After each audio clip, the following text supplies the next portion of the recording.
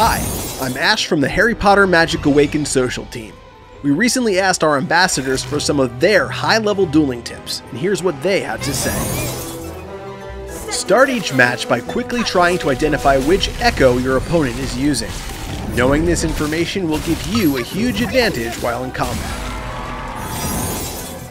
Have at least 2 main echoes. Take time to try and forge the perfect echo that matches your deck and playstyle.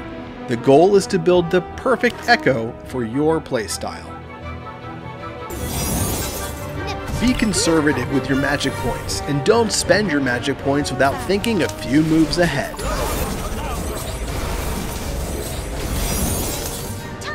Master echo combinations such as Neville, Kevin, and Whomping Willow. Using this combo will help you reach your maximum primary attack very quickly.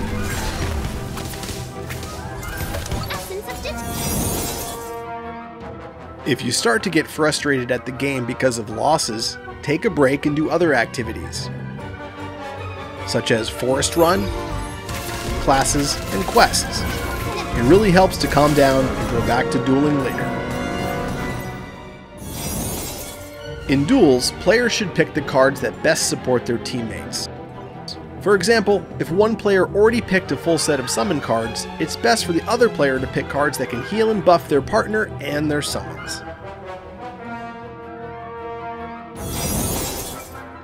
When upgrading, always focus your resources on a favorite deck, and don't waste gold on cards that you don't normally use.